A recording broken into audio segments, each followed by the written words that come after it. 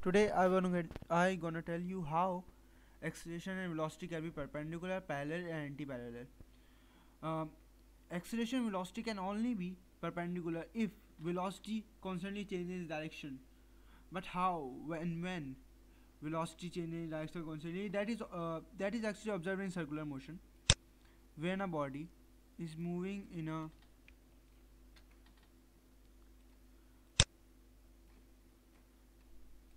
circular path, the acceleration is directed toward the center. That is centripetal acceleration, and velocity always changes to the circle at any point, like this and like this. You can see the direction of velocity is changing constantly, and the acceleration is directed toward the center. And the angle between the acceleration and velocity is 90 degree. So that is perpendicular. The effect of centripetal acceleration and velocity will be nullified because they both are vector and both are at 90 degree.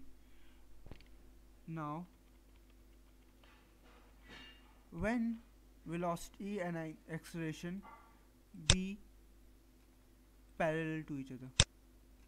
Now, when a car is moving, uh, stupid car actually.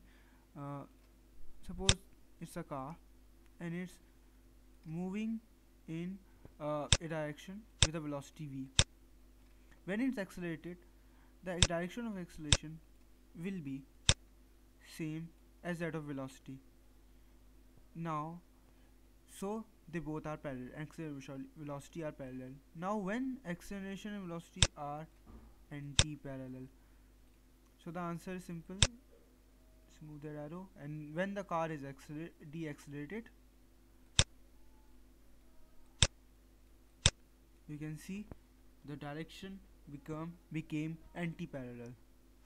For more videos, subscribe